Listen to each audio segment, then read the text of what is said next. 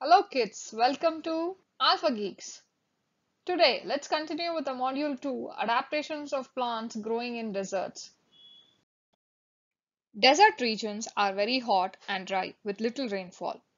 Therefore, there is shortage of water. Plants that are found in deserts can survive with little water and are known as xerophytes. This is possible because xerophytes have sunken stomata, that is stomata in a small pit. Here, the stomata are embedded into the leaf layers rather than on the surface of the leaves. This prevents water loss from the plant.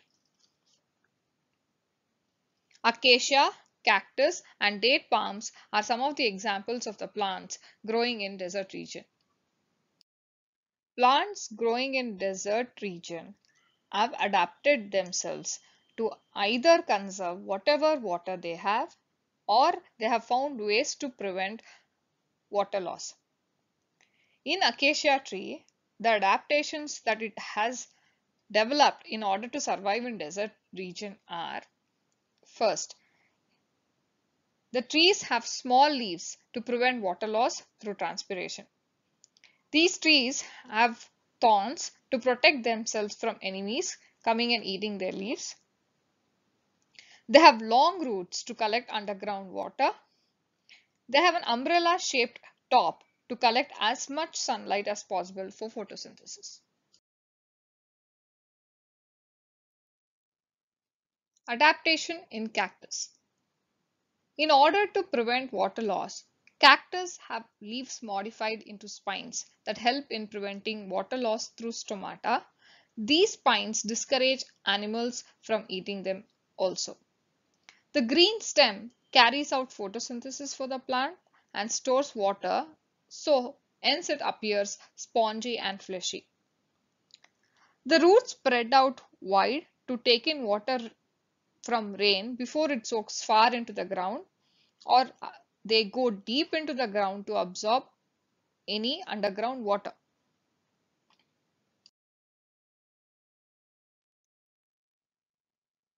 Adaptations in date palm. The date palms have thin layer of wax around the leaves that prevent them from drying out. The leaves grow quickly and get hard fast, making it less appealing for animals to eat. The formation of leaves at the top provide shade to the trunk, so less water is lost due to evaporation. The deep roots that reach far down into the ground helps to absorb water and spreads wide to absorb as much surface water. The palm trees store starch in their trunks to help their leaves grow. Palms have spines on their trunk and leaves for protection against predators.